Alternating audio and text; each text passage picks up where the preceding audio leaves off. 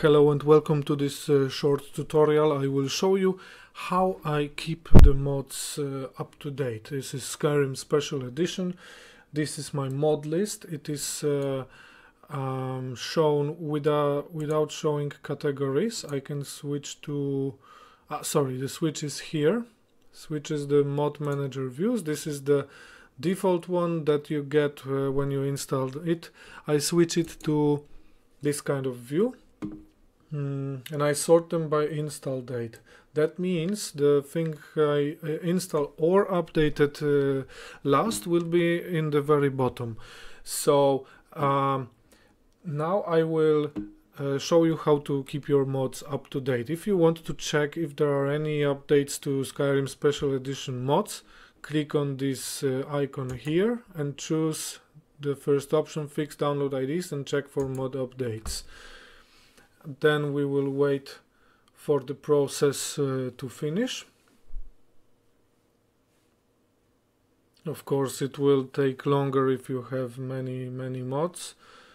I have 94 pieces installed currently and active mods 89 with 55 active plugins.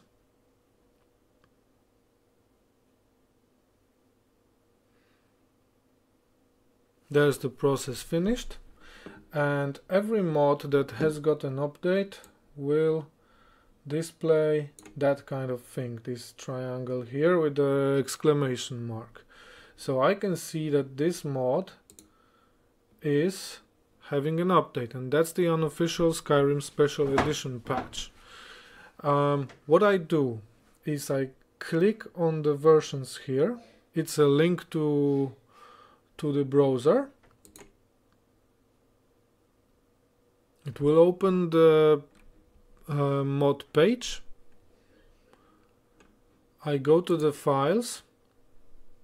I can see the current version is 4.05, whilst I have the 4.04b installed.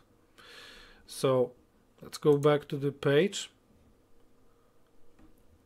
Click on Download with Manager.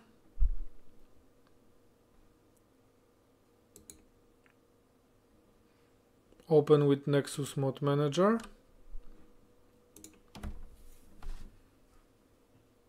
Then we will wait for the mod to download. The mod is downloaded. When I scroll up, due to my sorting by install date, it will be on the top. You can see that's the version 4.05. So now go back to my current version, right click on it, uninstall or delete mod permanently and uninstall. Yep. Go to the top again, click on my new version and click the green tick on the left. It's unpacking.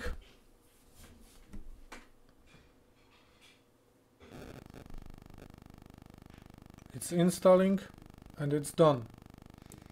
Now on the very bottom I have the current version. When I look on my plugins, this one has no plugin. Oh yeah, it has. Special Edition ESP. Alright. Close the Nexus Mod Manager and always run loot after updating mods. Sort load, sort plugins, apply, and you're done. Thank you for watching. See you in the next tutorial. One more thing I want to add to the updating mods tutorial is when you update mods that overwrite textures, keep in mind that if you overwrite texture from other mods, the texture you have overwritten, it will be shown in your game. So if you don't want to mess up that thing, don't use the yes to all, no to all option when prompted for overwriting of textures. use the yes to mod or no not to mod, and make decisions that will result in the correct textures to be shown. Okay, that's it for now. If you have any questions, put them in the comments. Thank you. See you in the next tutorial.